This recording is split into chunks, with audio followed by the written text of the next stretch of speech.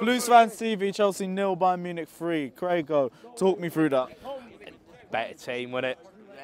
You can't say a lot more than that. They moved the ball way better than us. Yeah, in this competition, you're going to come up against teams that are better than us. There's no way we're going to fucking win this whole competition. There was never any chance we're going to win the whole thing. All I wanted to do was make a decent account of ourselves, and for large chunks of the game, I thought we did actually.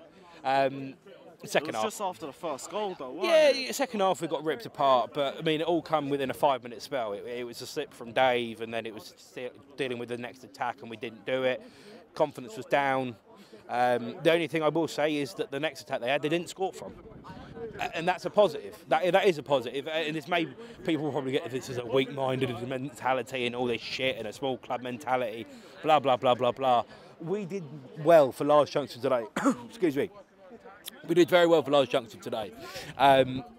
I thought that there was many people on the pitch that just were outclassed. And for a simple probably quote and probably a thumbnail and a fucking title, it's men against boys.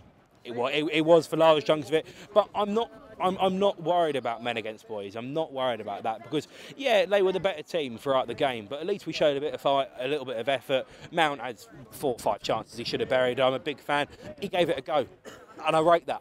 He gave it a go. What I didn't like, and I will say it, is Reece James. He's been one of my favourite players all season. I thought he looked so scared today, and he didn't want to do the wrong thing. And look, that's a big game. That's a big game attitude, and I rate it.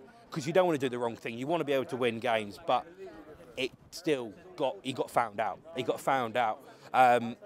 We were getting done at both wings. The second that we kind of tried to change it up and Dave went off and whatever, and there was so many different things that went wrong.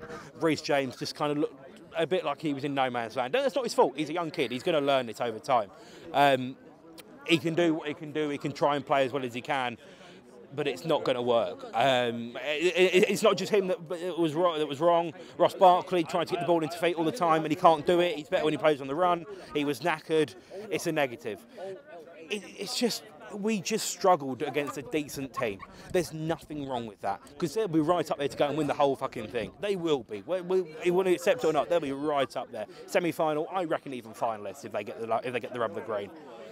It's a shit game to be at, but there is a lot of things we did well, and let's focus on that because let's remember this in our head. 0-0 we were at half time. 0-0. Tottenham were what, 3-1 down half time? I may be wrong in that. I can't remember what it was. Either way, they were behind at half time.